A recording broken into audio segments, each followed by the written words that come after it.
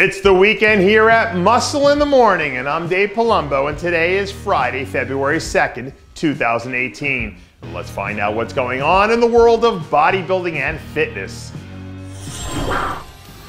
I'm sure this probably isn't true for everyone, but throughout my life, fear of disappointment has always been one of my biggest motivators.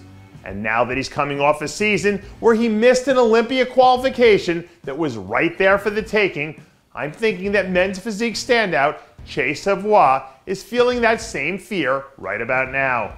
This week, Savoie announced that he was officially beginning preparations for his 2018 campaign, where he'll be looking to bounce back from last year's disappointing season. To his credit, Savoie seems to be righting the ship right about now, so I guess for now, it's just a waiting game to see if he can get back on track right out of the gate. Most days I need to check in with Google so I can figure out what the weather's going to be like down here in South Florida.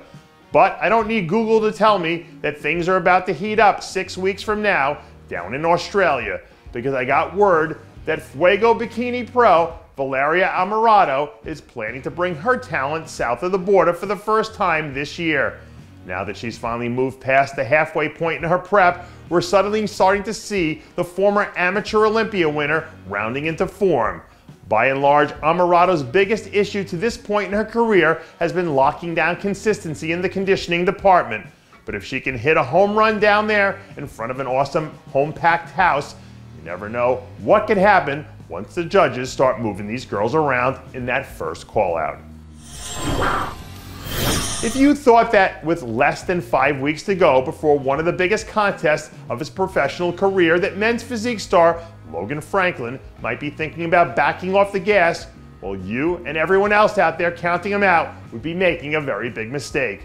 Late Wednesday night, while most of the world was busy sleeping or binge watching Netflix, one of the hungriest competitors in the men's physique division was out there crushing a midnight leg session. I don't know what's gotten into Franklin since last year's Olympia, but whatever reason, this guy looks like he's walking around with a major chip on his shoulder. But I'd be willing to bet that a top 3 finish in Columbus would go a long way towards curing whatever it is that's been ailing him. I think it's the old school boxing fan in me that thinks it's cool when people come back to a show to defend their title.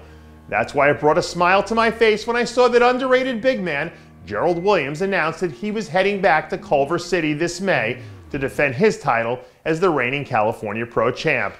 Unless you're a hardcore bodybuilding fan, Williams is probably one of those guys who flies so far under the radar that you wouldn't recognize him if he was right there in front of you. But hopefully a repeat out in Cali changes all that quick, fast, and in a hurry, because this guy absolutely deserves the love as one of the more underrated athletes in the business.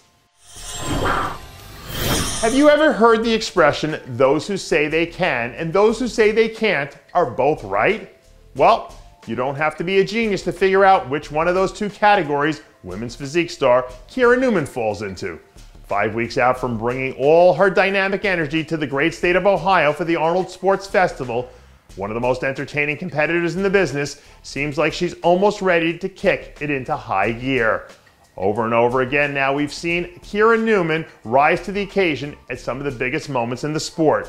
And when you relish the challenge and the spotlight the way she does, I think you'd be crazy not to expect her to seriously contend for the title and give everyone up there on that stage just about all they can handle. And that does it for yet another edition of Muscle in the Morning. I'm Dave Palumbo, reminding you to always be true to your passions, and make sure to follow us on Facebook, Twitter, and Instagram.